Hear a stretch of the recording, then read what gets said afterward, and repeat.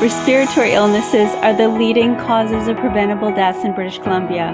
However, it's possible to prevent, cure, or slow the progression of respiratory illnesses with effective prevention and early detection programs.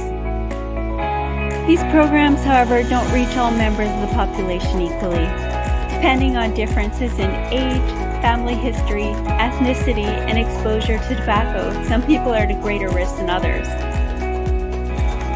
In addition, environmental factors such as radon and air pollution add additional risks in different parts of the province.